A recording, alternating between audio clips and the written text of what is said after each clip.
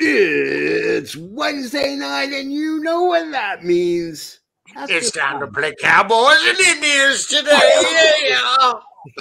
All right, we're playing Cowboys. Who's being a cowboy and who's being an Indian? I don't know. It's time for Dynamite After Dark, baby. Hit the intro.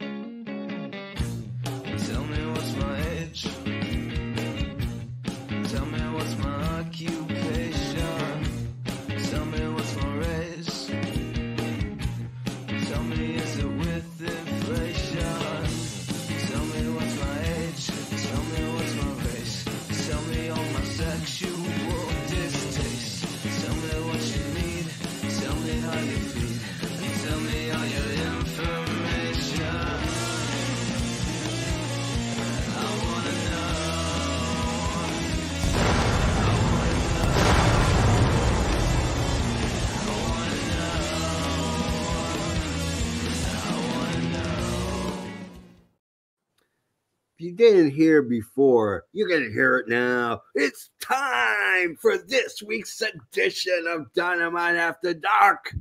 I am, of course, the king of prediction wrestling. I got this whole weekend locked for my Hell in a Cell match. I am the JFB. And I'm, of course, the patron saint of professional wrestling. I am that gingered up, bubbly son of a bitch. I'm Ken F and Dry. And of course, I'd like to give a shout out to that bad take bitch. Bad take Kate. I tell you, dude. Yeah, I feel like Clint Eastwood in this hoodie. We are joined by a camaraderie, brotherhood, if you will. Not a triad, but a square. We're talking about the man right there in that corner. This guy right here. Hailing from Minneapolis, Indiana, or thereabouts. We're talking about Lord Ryan Rich. What's going on, my brother? How you doing? Gentlemen. Hello, and how are we this evening? What street do you live on? I no longer live in Indianapolis, so I used to live on Meadows Edge. Hailing all the way from Meadows Edge. Is it a street or an avenue? It's a drive. Ah. You want his exact number, where he actually lives. You're going to have to pay extra. You'll have to try to hit me up on my OnlyFans for that. Yeah. Yes. It's going to cost you about $10.99 a month. Am I right? I remember. That's way too low. Oh. Yeah, I am. $12.99 at least, my guy. Well, he's only got one subscriber, so he's going to need to charge him. And I'm rolling in the cash, baby. We won't reveal this person's name out of respect for their fandom. It's part of the license agreement with. It's me. It's okay. You know. Thanks, Teddy Bear, for the money. Speaking of that, the man below me, but's the evil vice president. He's got some of the sexiest hair in all of podcast history. Nothing gets close. Nothing gets close. Can you do the Zoolander face for us, EVP Joe? I'm not sure I know what the Zoolander face is. I guess. Oh. There you go. Oh, yeah. Watch out, Milan. Someone's coming down the runway. Too sexy for this. Oh, God. And I go to Milan, they just laugh me out of the place. Be like, just go. They say hello. Oh, how are you doing this week, man? You're looking so sexy tonight. I am doing outstanding. Second night of wrestling I've watched this week in a very long week of wrestling. Yeah. So it's a long week. I'm telling you. It fits in with our opening bout. Well, not really. I just want to bring this up really quickly. Yeah. we were predicting AFW madness. Yeah. In our prediction league, and we kicked it off with a bang tonight. Oh, we did. We did. So without further ado, the opening match. So it's not really a match; it's a segment. It's a TED Talk, is what it is. Let's be It's real. a TED Talk is what it is. That's exactly. Oh yeah, okay. Well, this is what I want to say. Yeah. I want to talk a little bit about this. Adam Copeland's promo here, and then I want to talk a bit about CM Punk. Okay. And then we'll get on to our regular. Do you mean he who must not be named? No, he doesn't. He doesn't have that much power. Look, a wart on Voldemort's ear is a lot more scarier. So Copeland comes out, and I asked myself, why does the champ not have the belt? I said the same thing. Yep.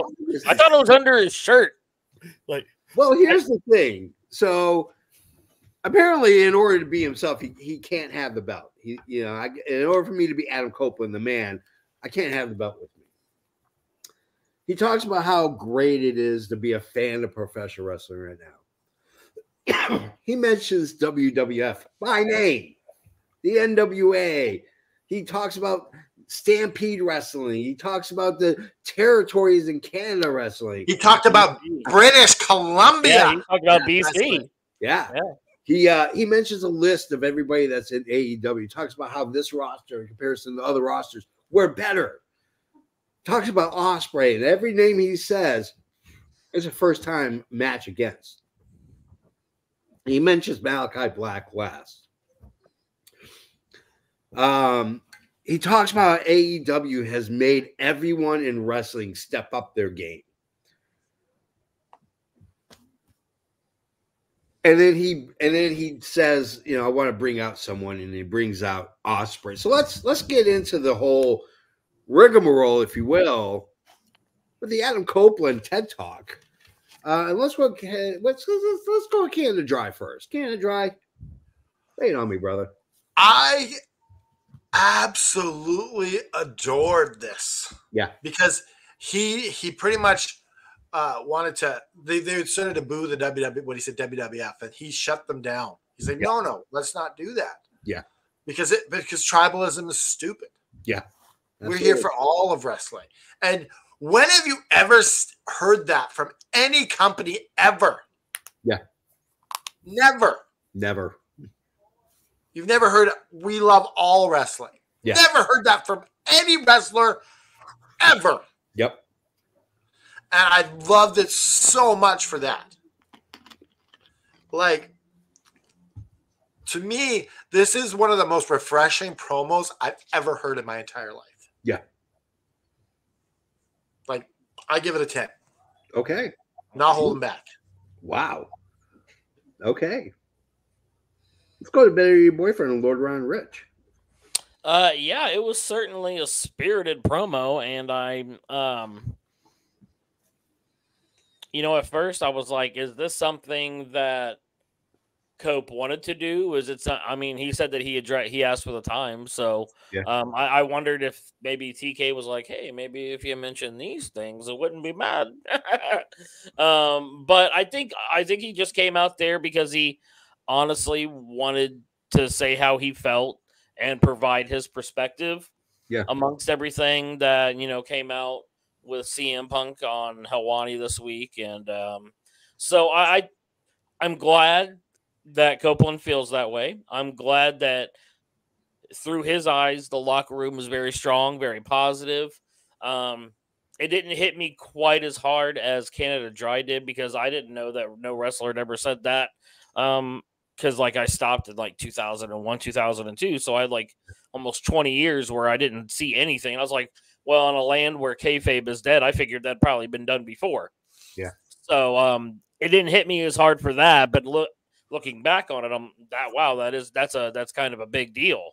I thought it was a big deal just to mention WWF by name. Yeah. And I wonder if he did that because it was WWF and not WWE. Yeah. But yeah, it was a fantastic way to start out the show. Yeah, absolutely. Let's go to Joe really quick. So I called this a TED Talk because it's basically what it was. Like, it was, to me, he was speaking for the silent majority of wrestling fans. Mm-hmm.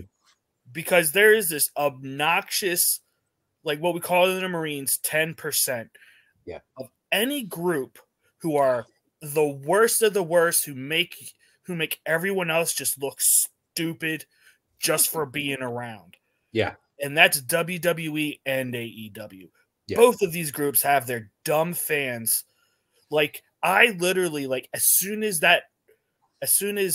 AEW posted that speech from Adam on Facebook, I went into the comments, and the very first comment was, "Sorry, Adam, but you'll never be as good as WWE." And I was like, dude, he said enjoy wrestling. He wasn't comparing anything. Like, he was talking to you. Like, you're the idiot he's talking about. Like, yeah, absolutely. So I'm not familiar with what happened with CM Punk. I'm a little behind on the news. What happened with CM Punk on the MMA hour? So, Joe, do you want to explain? Oh, let's see. What didn't he say on this? He to me, he shit on everything that AEW stands for, like all of its fans. Like, he was sitting there saying dumb things like, if you're more worried about a 5-star rating for Meltzer than wrestling in front of more than a quarter-filled building, then we're not thinking the same, and we're in different. Like, he took every talking point that you could find on the internet that people complain about AEW, and he mimicked it like he was a freaking god. Like, I said this in our group chat. CM Punk was accepted in AEW as a god. Yeah. And he just shit on everybody. Yeah. Like, I used to not have a problem with Punk, but he needs to just shut up and go away. Yeah. Like, you can't stay healthy for more than a month. Who cares? You're irrelevant at the moment. Yeah. Yeah, and then on top of that, I can't say what I think about Ariel Helwani because it may get this channel demonetized. Well, as long as you don't swear, go right ahead, buddy. Oh, I say reporter lightly. He's horrible. Like, he is nothing but a shit stirrer. And can you explain what he said at the end of his? I didn't watch what he said because I'm not giving him. Okay, so what he said at the end was, "Oh my goodness, my life flashed before my eyes. My life was threatened." Like, he was mocking Tony Khan at the end. Yeah. Which is totally unprofessional. Yeah. Dude, and like, on top of that, it's a grade schooler comment. And on top of that, Punk basically admitted to starting everything with Jungle Boy saying, "I didn't punch him, I just choked him out." Yeah. I mean, yeah, sure, that's not the same. And like, he was talking about saying that he walked out. He said he quit, and that he ran a clown show, and he goes, "He didn't get. He got fired. The man got fired with cause on national television." Yeah. Yeah, it was just. And a lot of people were screaming about the NDA that they obviously signed and what kind of ramifications. I don't think that Punk would say anything to endanger that, because I think that he's a pretty smart guy. Well, I think that whoever owns it now, whatever they're called, WWE, I don't know what their name is, their lawyers would meticulously tell him what he can and cannot say. On something like that. Like, they'll be like, according to what this NDA says, you can say this, but you can't say this, or you can say it in this way, but you can't say it in that way. Like, it's all in the terms of the legalese. So I'm wondering if he did break the NDA. If he did, then that's going to be some ramifications. Oh, I guarantee he broke it. To me, what this really means for me, like, unless it expires. I think any shred of respect I had left for CM Punk after this, it's gone. Like, I have no respect for CM Punk at all. Like, after All Out, All In, I still had a Smeagol of respect for him. Yeah. And now nothing. Like I loathe him. I mean, in all honesty, to be truthful, he's not any better than anybody in any of these whiny little bitch crybabies in the internet wrestling community. I mean, he's not any better. You know, he's on the same mentality. You know, it's funny because, like he said, like, oh, TK, he needed to be a boss and not a friend. The irony is, if TK was a boss, Punk would have been fired a long time. Like, I would have fired him right after Brawl Out. When he demolished the whole company and everyone that was sitting there, I would have fired him on the spot. That's just me, though. Yeah. No, and I mean, well, you would have to fire the Young Bucks too, and no. I'm talking about before even before that. I'm talking about what he did at the press conference. Yeah, how he was talking about it. I've been like, yo, no, we don't need this. Goodbye. Oh, okay, yeah. Before the skirmish, slap the muffin out of his hand. Yeah, get out of here. Not muffin now. I mean, he's just. I mean, I always liked CM Punk because he told you like it was. I don't like CM Punk because he tells you how it is in his perspective. Like he's got a very limited amount of sight as to what's going on. Okay, so I have to tell everyone something. As the #1 Bret Hart fan on the face of God's green earth, CM Punk, your fan card has been revoked. Oh, you are no longer a member of the Bret Hart fan club. Oh. At least a card-carrying member of the Yeah, he's not a card-carrying member. Damn. Well, CM Punk, it was nice knowing you at the meetings. Yeah. Unfortunately, you are not getting any free donuts or coffee, my friend. And you know what? Colt Cabana is invited to the next meeting. There you go. And Ace Steel, you're out of here too. Yeah. We don't even know why. We're just including you. Yeah. Guilty by association. Exactly. Guilt by association. You know CM Punk, you're friends with him. Well, tough shit. Now you're out. See, even your computer agrees. Gave you the thumbs up. So let's get to our first match as Ospreay is introduced by the Cope. We get Ospreay versus Hobbs. Here's some of my notes. This is going to be a banger of a match. We got Power versus Aerial. Ospreay bounced off of Hobbs in that very first second of the match like you were throwing a tennis ball against a concrete wall. Like he just bounced right off of him. It was brilliant. Love the slam on the side steps by Hobbs. I mean, for the most part, Hobbs kicked Ospreay's ass. I mean, he wore him out from post to post, rope to rope. I mean, he finally Ospreay kicks it into a gear. We get a really great win by Ospreay. Will Hobbs is not happy with it. Powerhouse Hobbs is not happy with it. Don Callis gets in between both of them.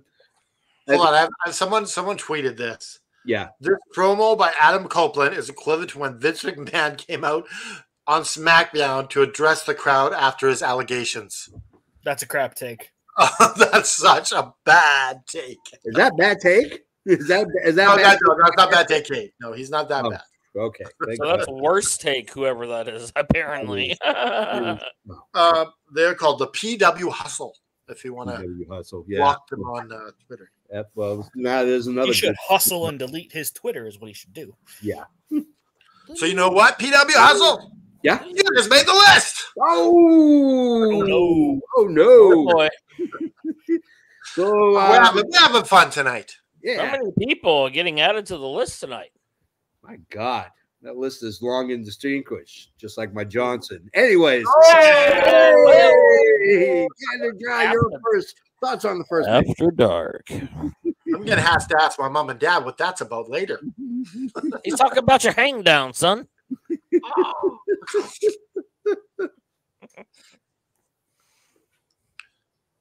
Well, who are we talking about? You first. Oh, you're asking me. Yeah. Yeah. Will Ospreay and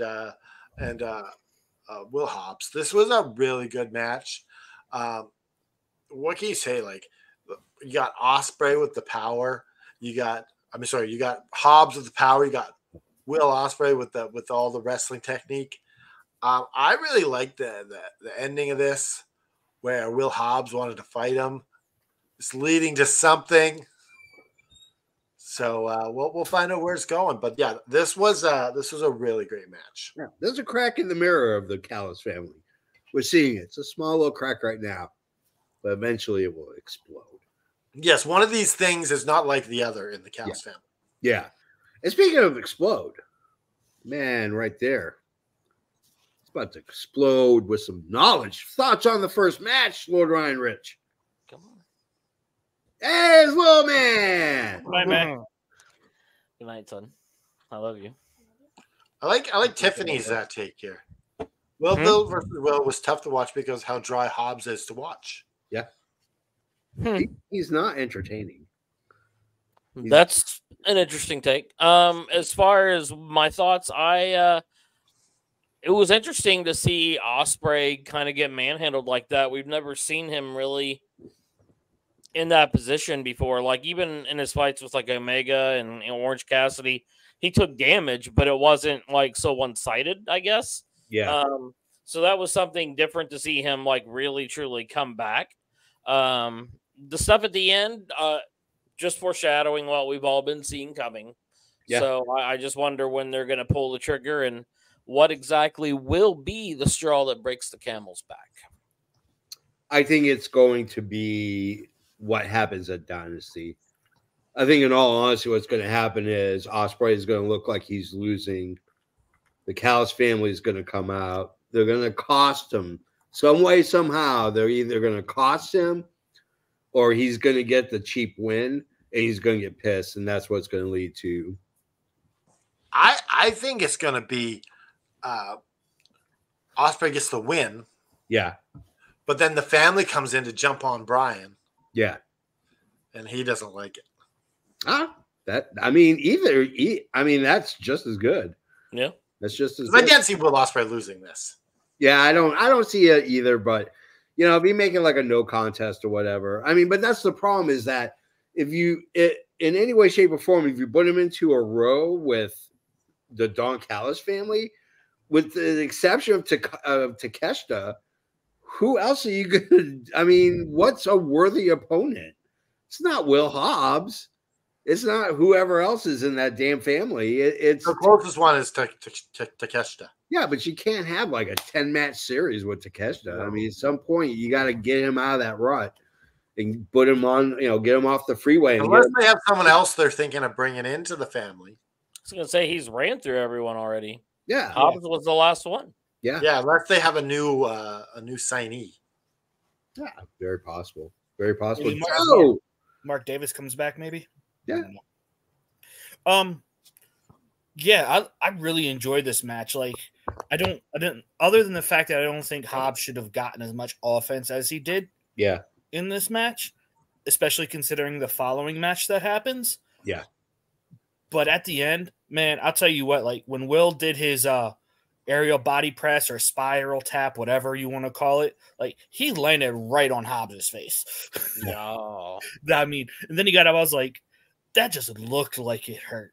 Yeah. And the power slam that Hobbs did off the top rope. Oh, yeah. Looked like about crunched Ospreay. Yeah.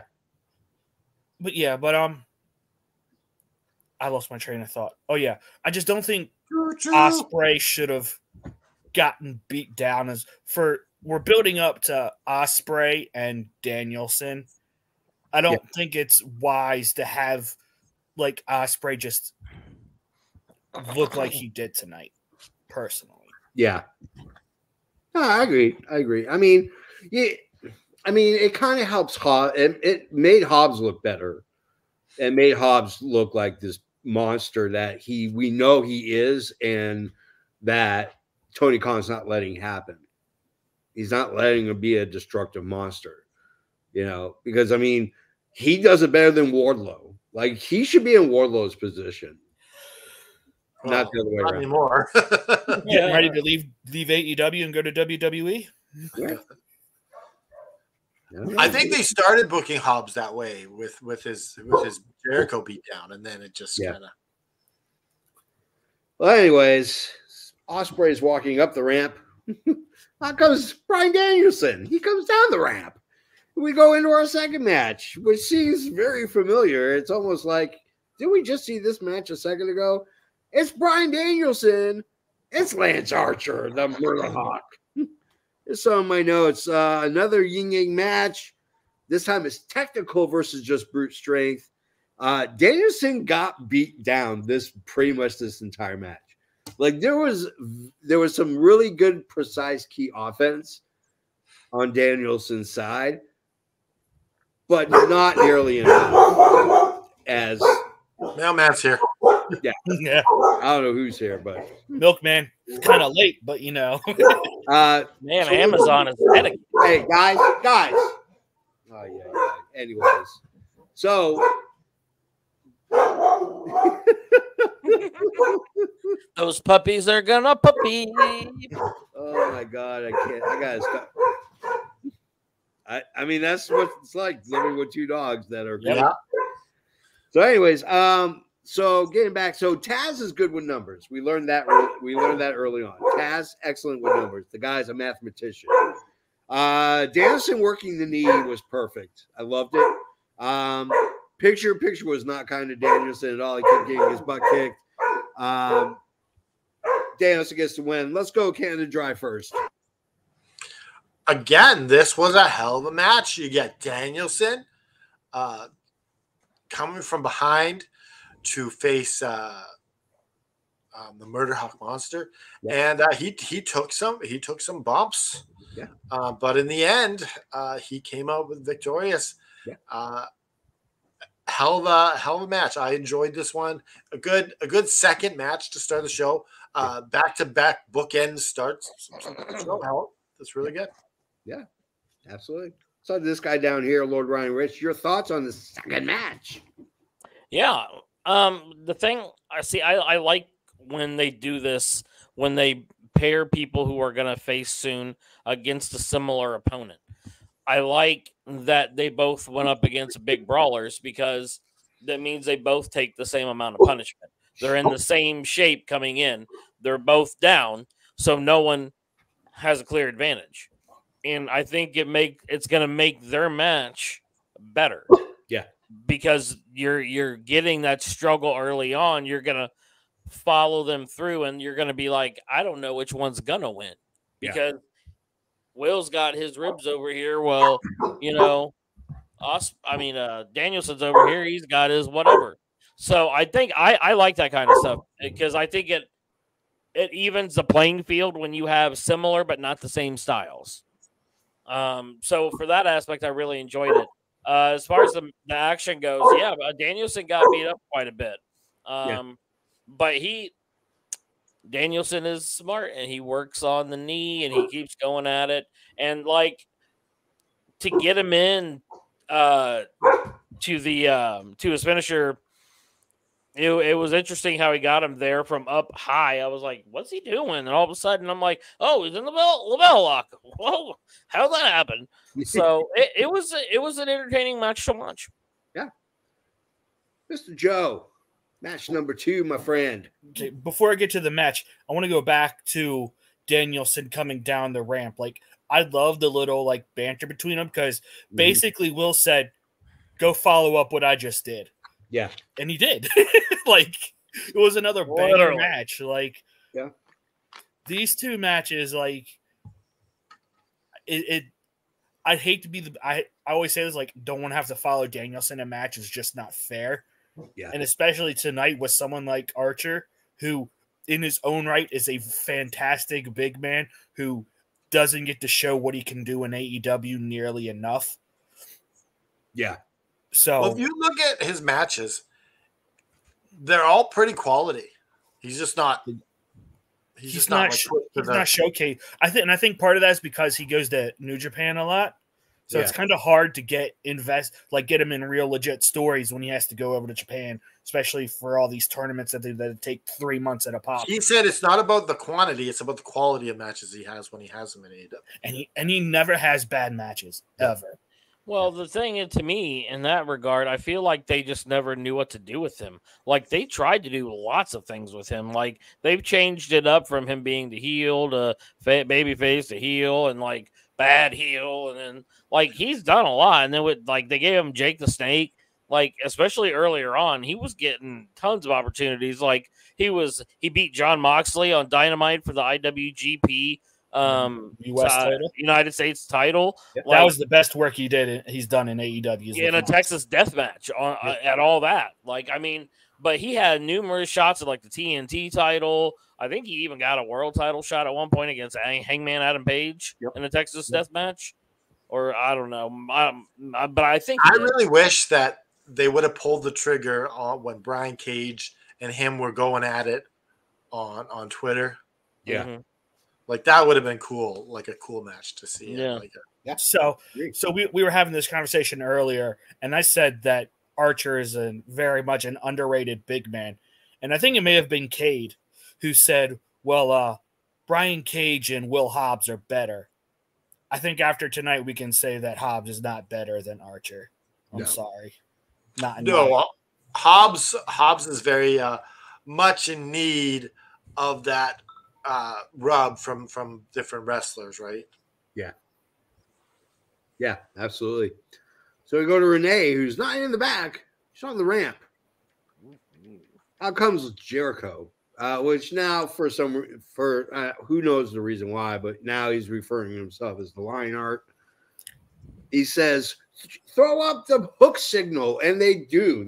Hook's got a bat signal. And I want one. Lion Hook is formed. They have a match next Saturday. Shane Taylor Promotions. Shane Taylor and Lee Moriarty say, yeah, we'll go ahead and do it. And so those were the two segments that we had. I'm just gonna be blunt. This Jericho Hook thing is the stupidest thing in professional wrestling right now. It is ridiculous. You have a guy who can't cut a promo if his life depended on it. The guy couldn't hit water if he fell off the side of a boat. And you're giving him to a guy who's on the twilight of his career and should be having banger after banger after banger matches. Instead, he's got to put up with this bullshit malarkey. Canada Dry, you go first. Malarkey, you say? You know it's serious when the Bostonian says malarkey. Yeah, right. But yeah, I don't really get this Hook guy. No, like he's green as goose shit, as you would say. Yep. He's got like, I guess I don't know if he's even got 5 moves of doom. 3 at best. I don't know. Yeah. But I don't get the push on Hook. Like, does he have that many fans? I don't know. His merch sales say yes. So I don't know. Like, he doesn't promo. He doesn't wrestle. Yeah. I don't get it. Yeah. I don't make this make sense, Rich. Yeah, good, because I'm coming with a positive spin on it. I believe this is probably 100% Jericho's idea. I think he wants I think he wants to help Hook get there, like with his on-screen presence, with everything else. And they need to try harder, though. Well, okay, but he's saying like sentences now, and before he was like nodding while eating a bag of chips. So, like, let's give the kid a little bit of credit. And I mean, I'm not saying that he's Sting or anything, but this Sting didn't talk for like 18 months or whatever, and then we all loved him. I like the cat on the back of your chair. Yeah, Molly. That's where she likes to sit. My chair's all beat up. Wait, you got a Molly too? Yeah, that's Molly. Yeah, Molly's my neighbor. That's my Molly kitty. Oh God, she's our second. My problem is on top of that, you want to know why they're pushing Hook so hard? Because he sells merch. Like if you let me Google this. If you look at like when he was with like every time that he put out a new shirt with a new team, whether it was like with Orange Cassidy or whether it was with whoever. Danhausen, who also moves merch. Yeah. Hookhausen, like those shirts sold off the friggin' shelves, bro. So like he's young. So it's someone that younger fans will like to see because he looks and like them. He's not, and Chris Jericho is the farthest thing from that. So it's the classic odd couple. You put that together. And I think that that's the plan going forward, is to try to get Hook even more over. And something also I'd like to mention, did anyone else see that he came out of the heel tunnel? Yeah. Jericho? Yeah. So that's obviously building to something. And he seems awful smiley. All right, so my counter argument to your argument, good sir, is this. He doesn't need Jericho. He has his father. His father was better on the mic than Jericho at times. Okay. The guy is a amazing technical wrestler. If his own father can't teach him how to do this, what hope does he have that Jericho is going to all of a sudden just lodge something loose in his brain and it's going to kick in? Get out of here. This has to be a Jericho betrayal coming out. Yeah. And the thing is, like, you can't. I get merch. I understand that. But is he that popular? When I looked it up on Google, I see 2021 on those things. Is he still that popular for merch? I don't know if he's still that popular or not, but I mean, like he did really well when he first started doing it. Huh? When he first came and started wrestling, his merch was really good. But I don't know. I mean, I don't know. I feel like Hookhausen was after 2021, but I don't know. I'm not sure. I thought it was 2022 at least, but who knows? Time flies when you're having fun. But nonetheless, the dude was selling a bunch of stuff, and maybe they're trying to get back to that again. I mean, they gave the man his own spotlight. Yeah, but here's the thing. I get the merch. But you don't just do that if you're not going to push someone. Yeah, but why push him? It doesn't make sense. He looks like Generation Z with the shaggy hair. Yeah. Coming out to the cool rap music. And he has pedigree because Taz is his father. Yeah. Am I being like the old guy who sits on the front porch and yells at kids to get off his lawn? You might be. I don't know. I don't know. Let's get with Joe's opinion on this. I blame Sammy Guevara in all of this. If he wouldn't have got suspended, this wouldn't be happening right now. Sammy Guevara, it's your fault. Yeah. I don't know. I really don't know what the end game in this is, because once again, I don't know why Jericho likes to do all of his stories in reverse. We've already had the singles match. He's already lost the Hook. That should be the end game, not the start. Yeah. I agree. Anyways. Okay, so I got the last big merchandise sellers in October. This is the last time I could find them. MJF, Adam Cole, Orange Cassidy, just an AEW shirt, Bull Cup Gold, Adam Copeland, The Acclaim, MJF, Tony Storm, Jay Cargill, Prince Nana. There's no Hook. And there's Nana sold more than Hook? Yeah. It's because of that dance, man. That dance is so over. Yeah. You can't fight the dance. No, you can't. You can be the lord of the dance, but you cannot fight the dance. You can be the lord of it, but you cannot fight it. By the way, very, very few things freak me out. The whole Michael Flatley Lord of the Dance, the Irish dancing, freaked me out. Now, it could have been because I was on mushrooms at the time. Probably. But I was like shivering. I was so freaked out by these people. This was way back in the 60s, right? Huh? This is way back in the 60s, right? Yeah, way back in the 60s. Way back in 1932 Skidoo, my friend. 32 Skidoo. Let's go to match number 3. Let's go to Jay White and Daddy Ass. Here's some of my notes. Daddy Ass didn't wait. He went right after Jay White. Great physical match. White is getting beaten like a redheaded stepchild, okay? Not just a little bit. pretty much the whole entire match was a showcase of a guy who's over 55 and has a horrible case of asthma. And then they highlighted him, which I thought how they did it was brilliant. It wasn't, there weren't moves that were strung together to create something.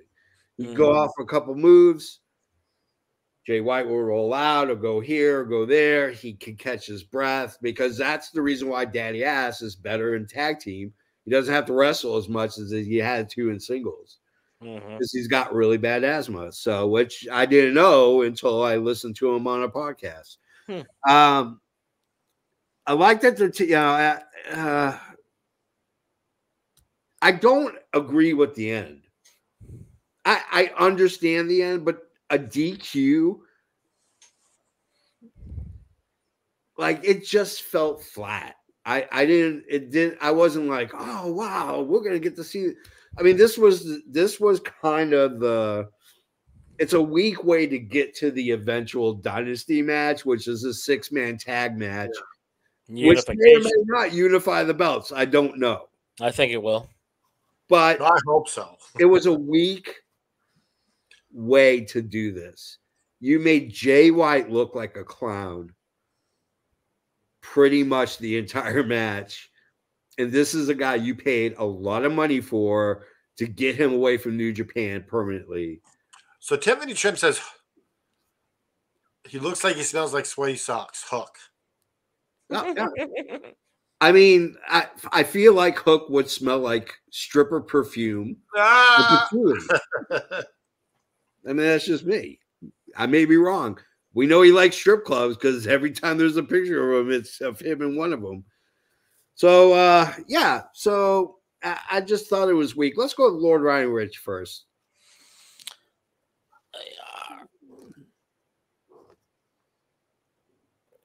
What are we talking about again? Third match, JY and Daddy Ass. Yeah. I liked the match. It was fun to see Daddy Ass, whoop some butt. Yeah. Pretty much. But you did notice like there was more breaks and pauses, like him, going to the crowd or doing what else, So, they worked. Jay White helped him out. Would roll out of the ring as you mentioned, JFP. The match itself, I didn't have a problem with. But the ending was definitely, so dumb. I did not like it at all. And that's that. Okay. Moving on to EVP Joe. Okay. Positives. I love the framing of Daddy Ass just stepping up behind Jay White at the entrance. Mm-hmm. That's it. That was Negatives. A cool get. I hated this. Yeah. I did not like it. This does absolutely nothing for Bullet Club. Gold does not. Jay White looked like a chump. And that's not how you should be using this guy. No. Like this, I don't usually criticize Tony Khan and his booking decisions. This sucked. Yeah. Sorry. I didn't like it.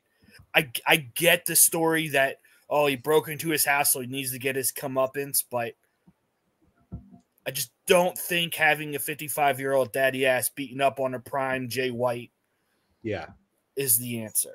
Yeah. Get a different perspective. Let's go to Canada and talk to Canada Dry. We're live here in Canada. I think that it's I have to agree with you guys. Jay White, he needs to be treated like a star, and losing to a 55-year-old Billy Gunn, it's not a good idea. Like, you could have had him steal the win. Yeah. And still, I would have rather that than a DQ win. Yeah. Yeah, for Daddy Ass. Yeah. Yeah. But I think Jay White should have definitely got over. You could have had him beat down, but they cheated to win or something like that. That's all you need.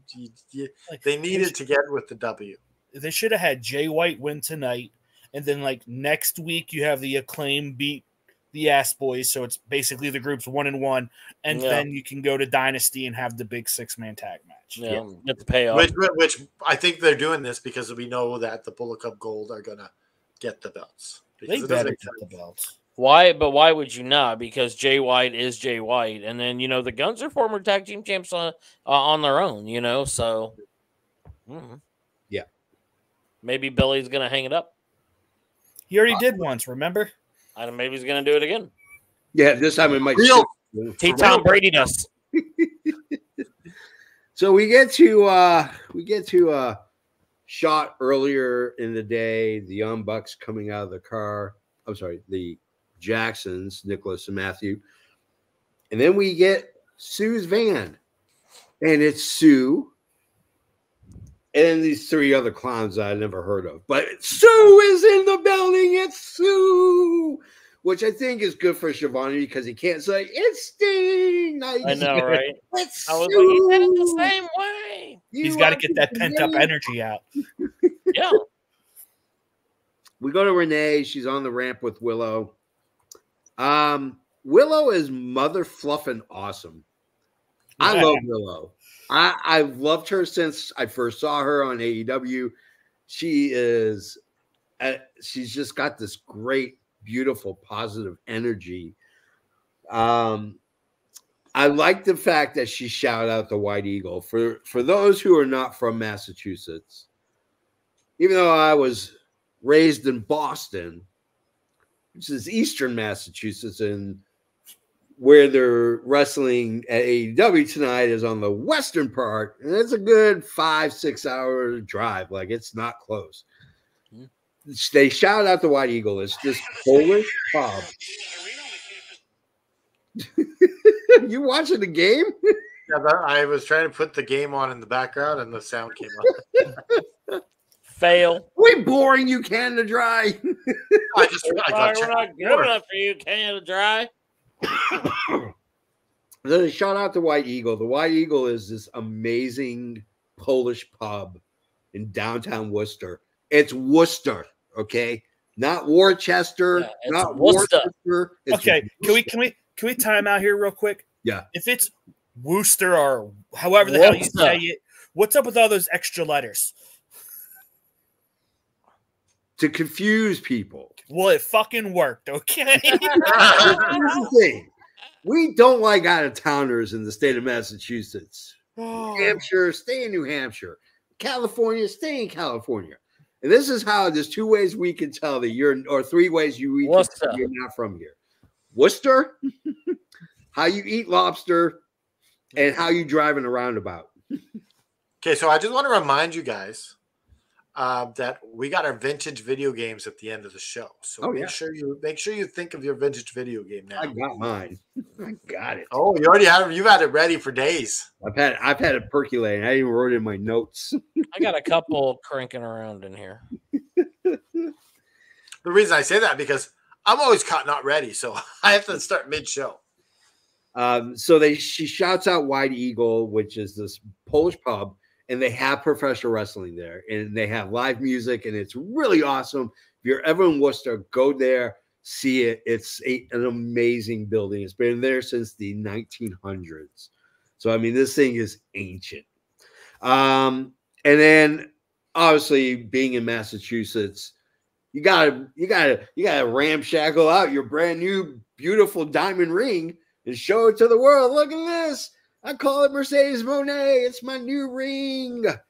She comes out and she declares that whoever wins at Dynasty on April 21st, she's got the first crack. She is the #1 contender for whoever wins at Dynasty. So she wants it at Double or Nothing. She wants it at Double or Nothing. Yeah. Vegas. Yeah. Canada Dry, what did you think of this? I like the overall positivity of Willow's promo here. Yeah. Like it's just getting to the heart of it's kind of piggybacking on Adam Copeland's sort of thing. Yeah. You guys all stood by me. You made me what I am here in AEW. Like it's overall very positive. Yeah. And then out of nowhere comes I believe Worcestershire sauce too. Yeah, and she just comes in and just takes over the spotlight. So. Yeah. Let's talk to Lord Ryan Rich. Yeah, I think that Willow was doing a great job, and she was being passionate and like forthcoming, and with her character. Stat, I saw someone say looked like someone from the Matrix.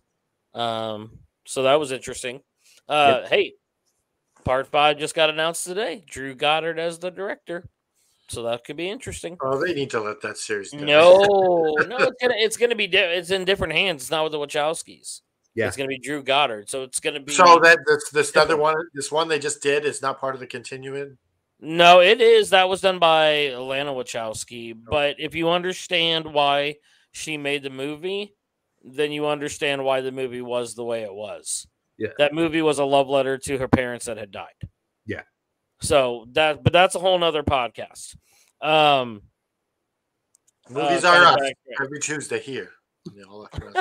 I mean, we could host a movie podcast. We still want to get our Dungeons and Dragons game going. Haney wants in on this too. Let's do it. Somebody's got to be the DM. I'm not doing it. That's hilarious. Well, Haney seems like he'd be a good dungeon master. Yeah. I mean, he probably would. Yeah. He's very creative. Let's go to Joe. So first thing is the whole reverse of where they were standing, like facing the Titantron was weird. That was weird. Yeah. And yeah, I love Willow. I've said it since day one. Like she just has that infectious, like positive, happy-go-lucky energy that honestly is missing in wrestling nowadays. Everyone's just so grumpy and cranky and just wants to argue all the time. Like she's just a breath of fresh air. A breath of fresh air. Yeah, fresh air is great. I love fresh air. But here's my one complaint. Like they made this big to-do about the rankings. Yeah. I love Monet, but she hasn't had one match. How is she the number one contender for a title? Money. Money talks. Yeah. You know she what? did say that money talks in Vegas. You know what I would do? Because they do this with Copeland too. Like the Cope Open undermines the rankings. So just what? Don't put those two titles on the rankings. Just make it very obvious that what? Yeah, they are open titles. These are open challenge or whatever. The rankings don't apply to these belts. I mean, Okada just picked up the Continental Championship, and he had one or two match, maybe. Yeah, that too. I hope that she better have a match before freaking. Oh yeah, she better be wrestling before Double or Nothing. That's ridiculous. I don't think she's going to. That's ridiculous. I mean, unless she's not cleared to wrestle yet. Maybe she still hasn't been cleared by AEW doctors to wrestle yet. I don't know. Yeah. I don't know. All I know is this.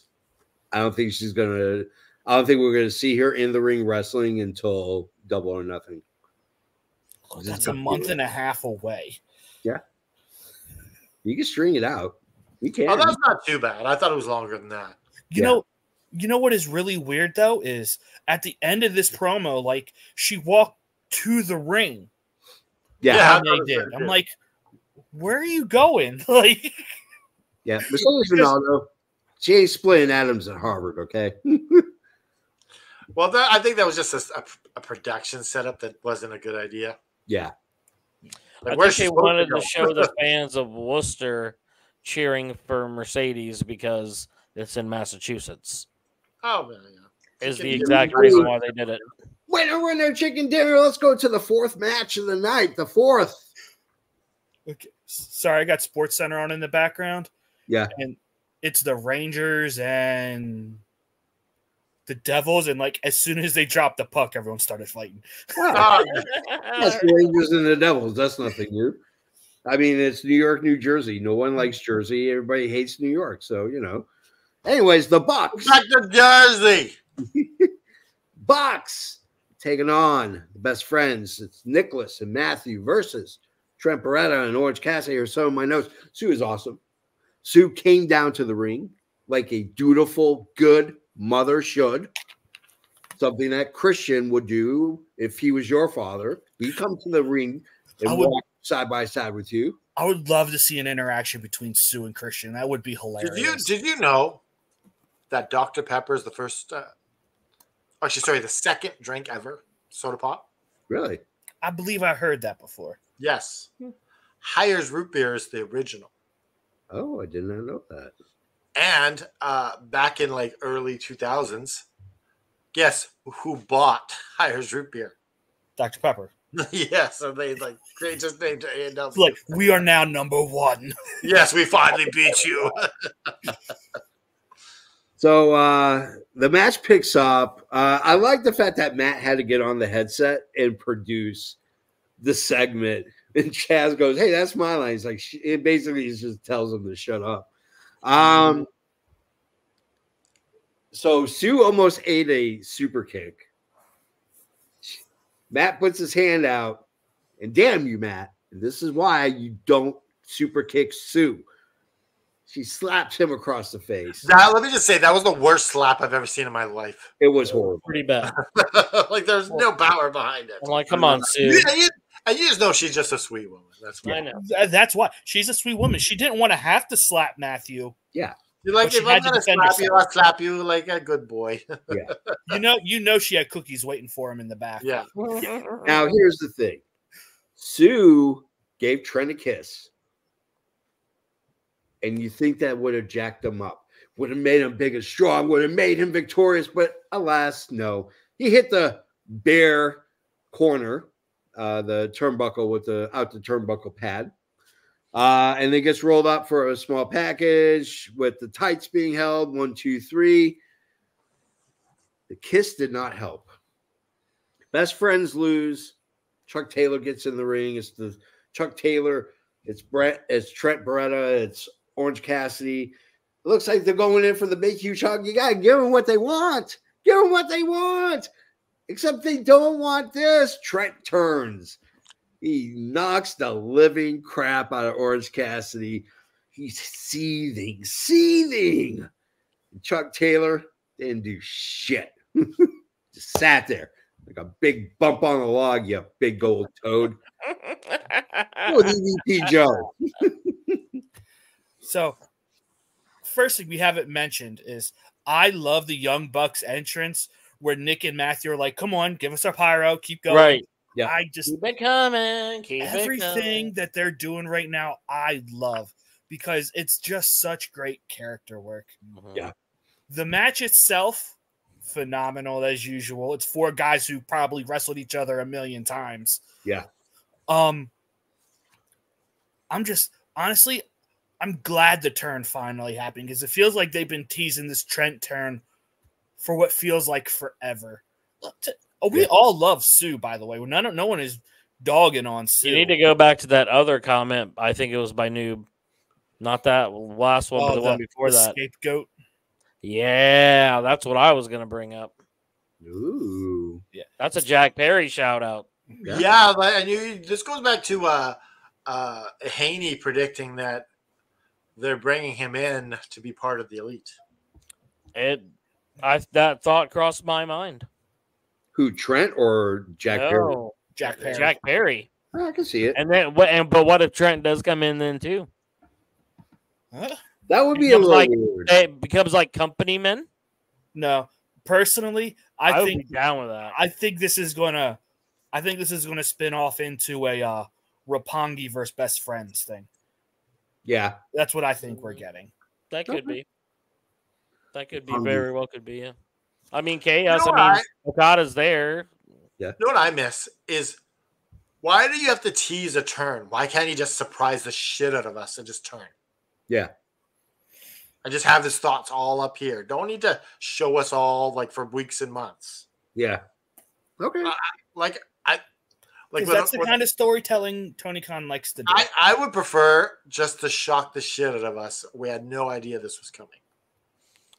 I mean, Tony's got it in. It works in different ways, like because with Adam Cole and MJF, like you saw them both almost hit each other several times, like over months or whatever. Yeah, Tony likes to tease way but it too wasn't much. a surprise, and everyone knew it was going to happen. Yeah.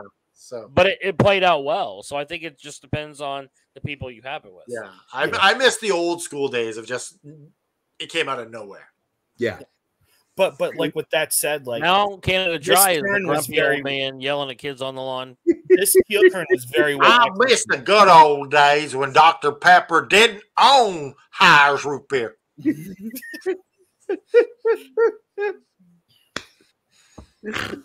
Canada Dry, your thoughts on the fourth match? There was a match? Oh, my goodness, I missed it. No, I think it was a really, really good match. They told a really good story. I don't even remember when the turnbuckle came off, but Matthew. I think ripped it off. should have been Orange Cassidy to take the loss.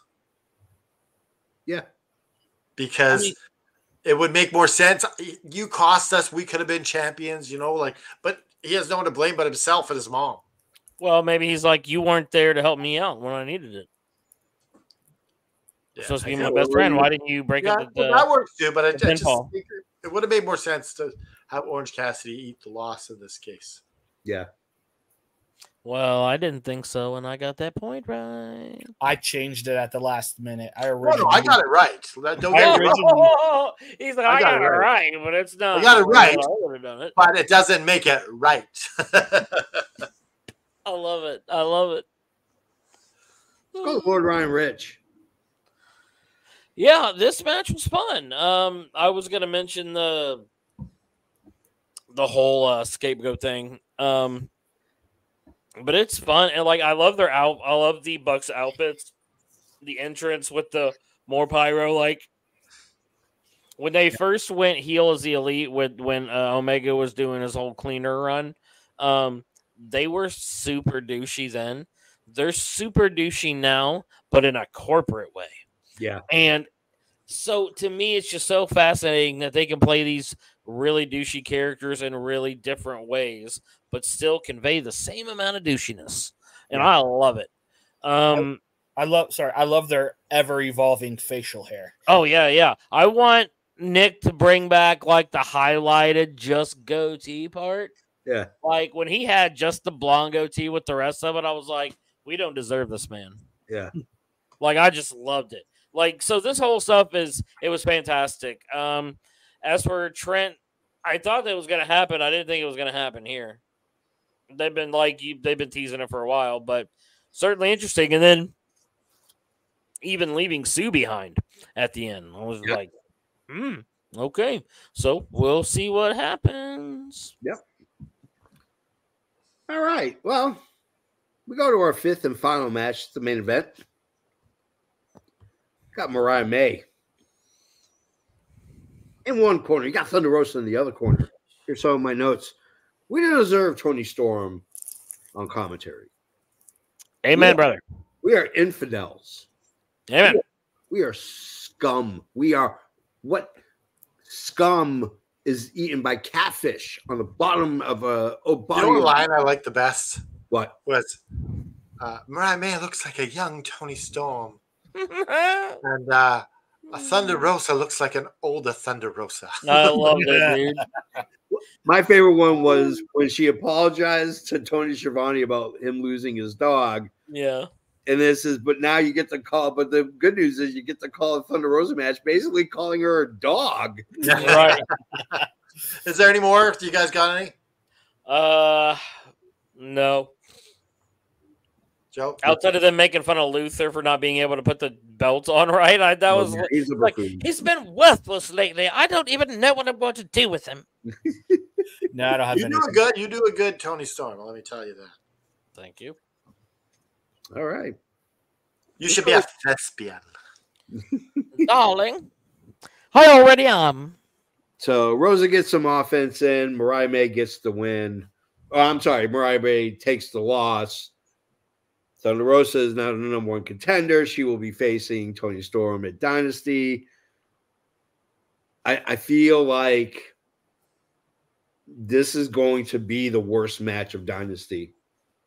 And the only simple reason is that there's no buildup to it. All of a sudden it was like Thunder Rosa is wrestling on Collision, and then like a week later they're like, oh, she's the number one contender.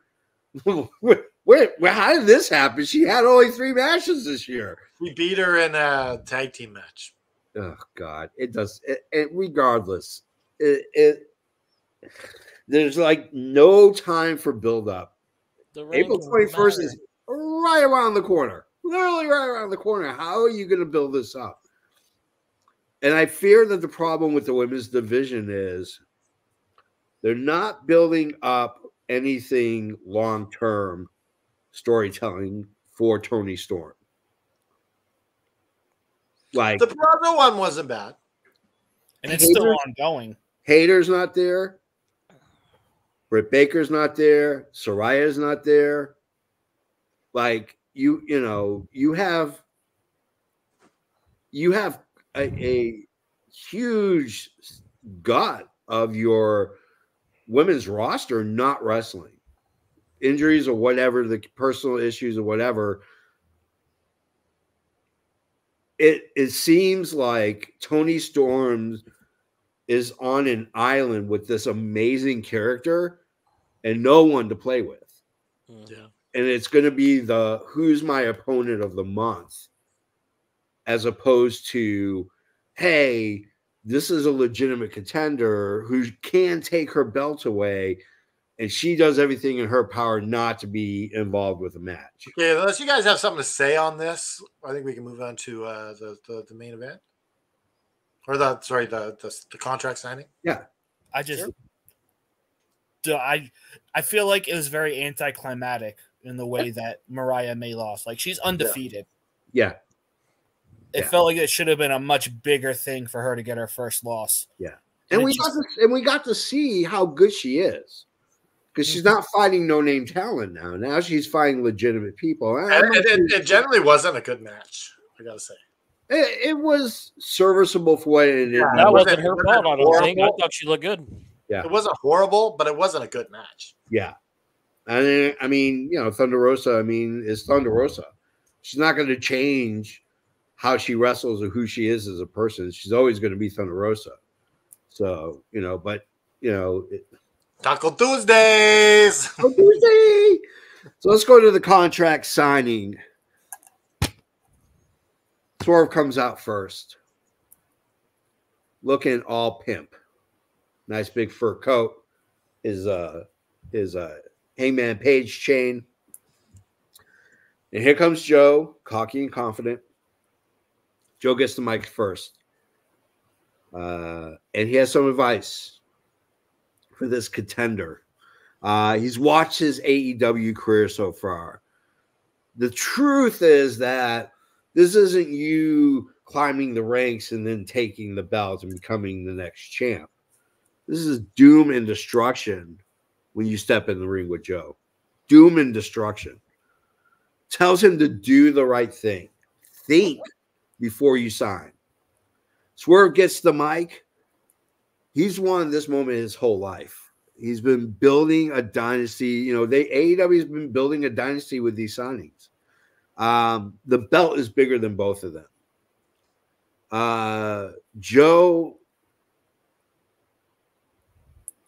Swerve pushes Joe. Joe retaliates.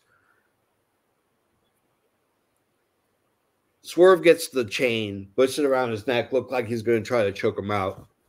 I'm sorry, but Hangman's neck, about yay thick. Joe's neck, about yay thick. You ain't going to choke Joe out with a chain, motherfuckers. Not a chance in hell. But Joe wraps the chain around his hand and clocks Swerve, knocks him out cold. Oh, my God. He does it like 5 or 6 times. He hits him 7 times. Cuts him wide open. And as Joe is walking up the ramp, Swerve grabs the mic and laughs. And he then signs the contract in his own blood. Swerve.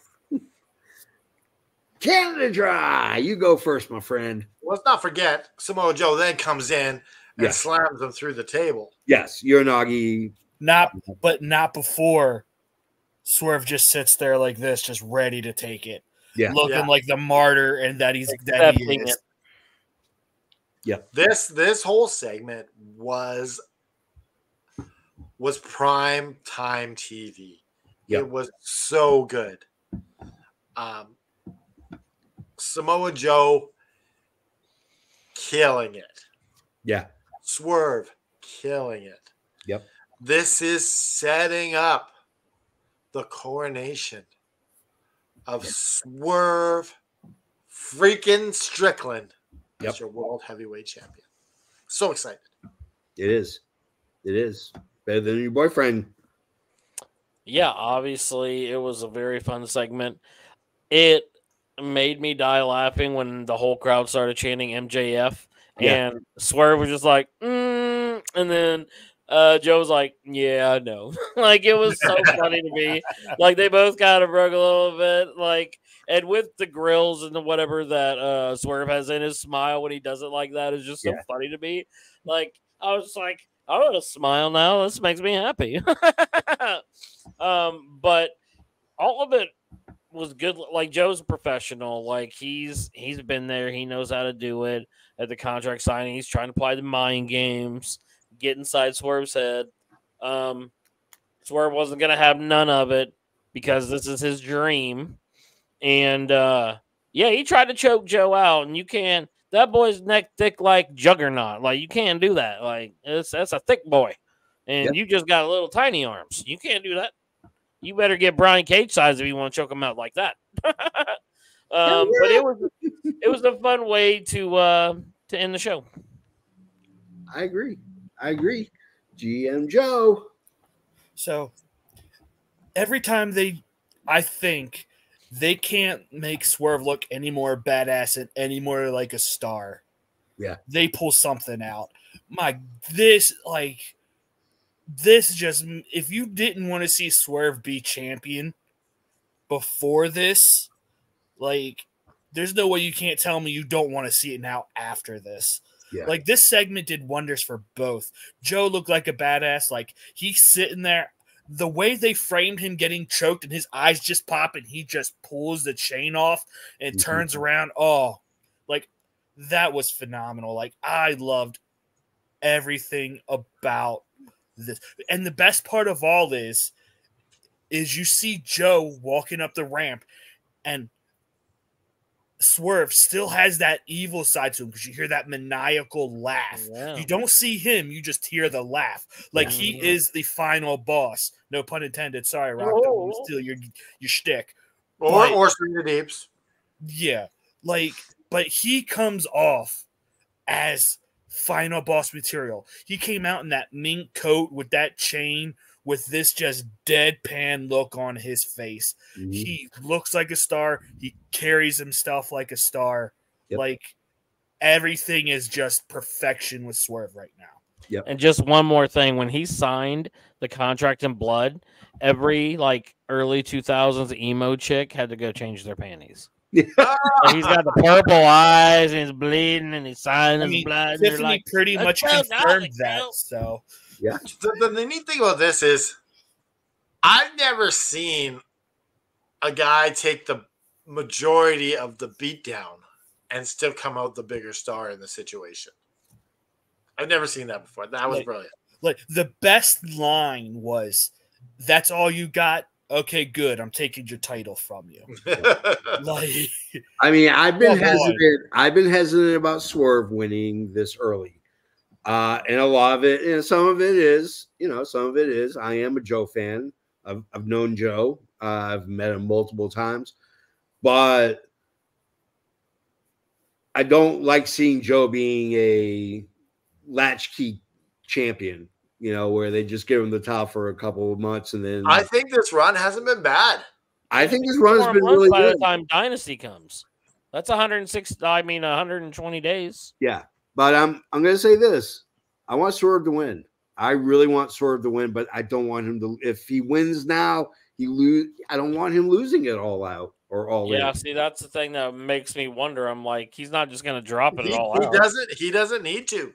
You can run with this guy for a long time. Oh, I know, but you're going to put the strap on Ospreay at all out. You don't need the strap on Ospreay. Ospreay is big on his own. Okay. He doesn't need it yet. I mean, Well, I know that we've had a lot of people on this podcast. I'm just saying, look at all the 3 big signings he just signed: Okada, Monet, and Ospreay. There's other titles. Okada got a belt. Monet about to get a belt, Yeah. and Ospreay going to get another belt. Yeah. There's other belts to win. Look at the one I'm not going to do that. Edge has got. Nah. Yeah. We're going to give him his time. I mean, there's been people on this podcast who have said it religiously that Ospreay is going to win at All In, you know, and I don't think he needs to. I don't think he needs. I don't think he needs. It's like you have your Stone Cold that you're creating right now in Swerve. Yeah, and it's like, well, let's end his run here because The Rock is here. Like, no. Yeah, but before Stone Cold got started, he had to get through Bret Hart. He had to get through other people. Like, that's where Swerve is. He's Stone Cold of WrestleMania 13. He's not Stone Cold of WrestleMania 17 yet. Yeah. No, he's wrestling Shawn Michaels right now. I'm just saying, bro. This is his Shawn Michaels moment. Be wary. Be wary. It's what they said before the Ebenezer Scrooge before he woke up. Let's go to the flower shop. Let's go to the flower shop. All right. Guys, we're at the end of the show. You know what that means. We do our favorite segments. We do our favorite match. Then we top it off with a little whipped cream called... From now on, we're calling it the flower shop. The flower shop. Yeah. Okay. So number 3, you got to give it a bell rating, 1 to 5. And then number 4, favorite video game. Let's go to Canada Dry first. All right, my favorite match of the night. It's got to be Will Ospreay and Will Hobbs. Yeah, I love watching this Will Ospreay wrestle. He's so fun to watch. Yeah. I'm just gonna say that there was a good match. My favorite segment of the night is clearly the last segment of the night. That was awesome. Yeah. My favorite video game of the back good old days. It's a game called Skitchin'. Okay. I don't know if you played Skitchin', but Skitchin', you're on rollerblades and you had weapons and you grabbed onto the back of cars and you beat down other people with your crowbar and shit. It was a good game. But sometimes you got knocked off yourself and you got ran over. I done got ran over. What was your star rating? I got been done run over. Got done run over. Canada Dry, what did you say your star rating was? I did. I was talking about Skitchin'. I'm going to give this 3.96. Yeah. Okay. Lord Ryan Rich. Yeah, my favorite segment is the opener with Adam Copeland. Yeah. And my favorite match is Matthew and Nicholas Jackson versus the Best Friends. I thought that the action was comparable to that of the Ospreay Hobbs, but with Trent turning, I felt like it was more impactful because we didn't really see it coming at that particular moment, especially with Sue there. You know, you didn't think that it was going to happen with Sue there. So to me, that's my match of the night. Favorite video game. We're going to travel now. I think there's still some more. Can you say it like you're an old timer as well? I can. Back in the old NES times, I had some more maybe that I could do, but I'm going to mosey on up to Super Nintendo times. And I'm going to pick a game that's one of the hardest games you've ever seen, you hear? And that is Spider-Man's Maximum Carnage. Also available on the Sega Genesis. Yeah. Who cares about that crap product? Tropicalism is not wanted here. Well, I'm a Nintendo guy, my guy, so there you go. And my bell rating, I would say, I was thinking close to what Canada Dry said. I'm going to go with a 3.67. Okay. And I just like to say, I liked all your choices there. They were very, very good. Old timer good. Yay! Pitchard Farm remembers. Pepperidge It's Farm on next remember? week. Let's go to Joe. Okay, so my segment of the night, I'm going with Adam Copeland just because, like, he was my spirit animal tonight. He was saying what I wanted everyone to hear. Like, Yeah. just shut up and enjoy wrestling. Got it. Favorite match, I'm going with Danielson and Archer. I loved it. It was fun to watch. Yeah. So, vintage game. Back in my day, could sit there for hours, and it was sort of like Tetris. But do you guys remember Dr. Mario? Heck yeah, bro! I had that Loved for the it. I Game Boy. could play that game. Like, I would play On the that Game Boy or on the console. I would play that game till my eyes were watering from so much concentration of playing. But I'm giving this show a 4. Like, I loved the opening, the closing. There was no bad wrestling, really. Yeah. No. Was it? And it like did it dip in a little? Got a little sluggish in the middle. You could say so, but the opening promo, the closing promo, the first 2 matches, like, it just. I just think it was the daddy ass win that soured it for me. Yeah, that was probably the worst part. Otherwise, I was thinking 4 or above, like outside of that. Yeah. But that's a part of it, so it's got to bring it down. All right. I'm like, Your turn, JFB. Back in my day. back in my day, when milk carts were quarter and missing kids were on the carton. I love how he's prideful that missing kids are on milk cartons. We drank it. We're like, hey, is this Billy? I remember him. He was on a sleepover last week. Like, wasn't he on this carton 2 months ago? No. My favorite Missing again?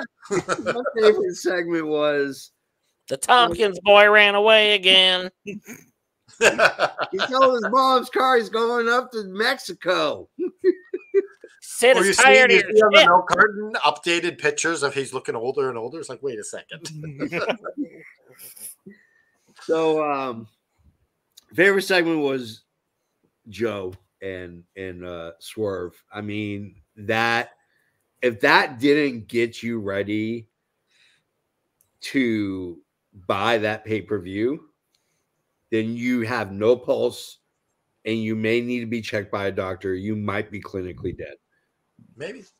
I mean, I mean, Ospreay and Danielson sold that for me.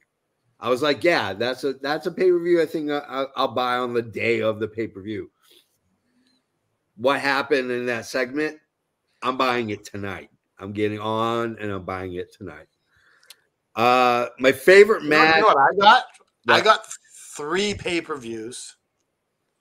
Fight TV let you buy 3 pay-per-views for $100. That is a Ooh, deal that's to a have Black right Friday bundle. Woo! Yeah. What are the South three, Park fan, you 33 understand each to be exact. what are the 3 pay-per-views? Dynasty, Double or Nothing, and Forbidden Door. Wow. Nice. Wow. The summer series. Okay. And maybe I'll get All Out, All In, and Full Gear. It could happen. Or Wrestle Dream. My favorite match. Oh, yeah, Wrestle Dream will be, yeah. My favorite match was Danielson versus Archer. As much as I love the first one that they showed, Caleb. No, sorry, man. We can't give you our real addresses. Better I bring the snacks and the booze. yeah, I mean, if Keep you coming bring to your house then. pizza and hookers, yeah, you can come over. But if you're bringing over some Kool-Aid and some pancakes, We'll recreate in your house pay-per-views. Literally in your house. Exactly. yes. So that was my favorite match. Favorite video game back in my day when you had to crank in order to generate enough electricity to play a video game. I had an Atari 2600, and then that I played a game called Pole Position. Oh, Yeah. That's an old one. Yeah, that's like. Wasn't the graphics shitty compared to what they were in the arcade? You crash, it's like a big orange blob of ketchup on the screen. Yeah. So and I'm gonna give it a 3.5. I don't know if you've ever heard of these cookies, but at lots of places that sell cookies, you can get a cookie top, a cookie bottom, and then it's filled with like frosting. Like it's called Oreo cookies, JP. Yeah, but they take like big, huge cookies, like American. Oh, I see what you're saying. Yeah. Yeah. So Tony Khan made one, but in the middle was just shit. It was the middle part of the show was just shit. The daddy ass match, the promos before, the Jericho. I mean, everything that was smack dab in the middle just stunk. So is this like it was like rotten lettuce and rotten tomatoes on your sandwich? Yeah. What he's saying is it was a real turd sandwich. Yeah. Exactly. A lot of brown on the middle. Yeah. There you go. Not chocolate either. Joe, what's our cumulative score for the week? Our cumulative is 3.7825. I mean, still not bad. Nope. Hasn't been what we've been ranking them in the last couple of weeks because we've been in the fours consistently. But all right, before we shut her down, I just want to mention that we have on Friday around the effing galaxy. We got the Magic of Wrestling, which is they'll be doing the prediction show for WrestleMania. There's a lot of predictions. Yep. And then we are going to do the Garage After Dark, where we're doing night one review of WrestleMania. And then on the All Effing Wrestling show on Sunday, we'll be doing a prediction show itself for night two. And then we'll be doing a review show after as well. So you'll see a lot of Joe. You might see some Ryan Rich. So here we go. All right. And I might be drinking. Yeah, you're welcome to come on that review show on night two if you want. Yeah. Yep. Okay. Night one even. Never mind. I might be more of a night one guy. We'll see. Yeah, we'll see. Someone's taking Sally to the prom. That's all I gotta say. Woo! Two nights for Ride, Sally ride. Let's just wrap up the show. Well, you know what? Let's do this. If you want to buy a shirt, we have a really awesome shirt. Yeah. It is, of course, the All Effing Wrestling Shades of Excellent.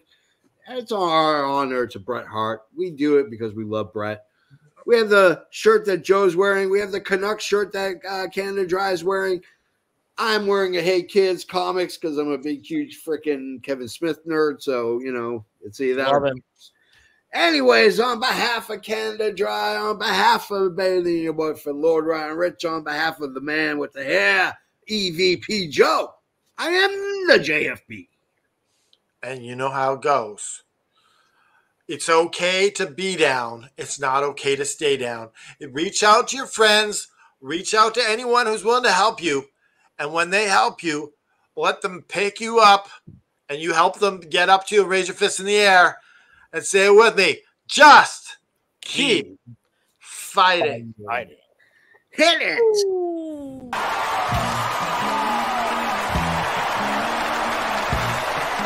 This has been an effing worldwide media production.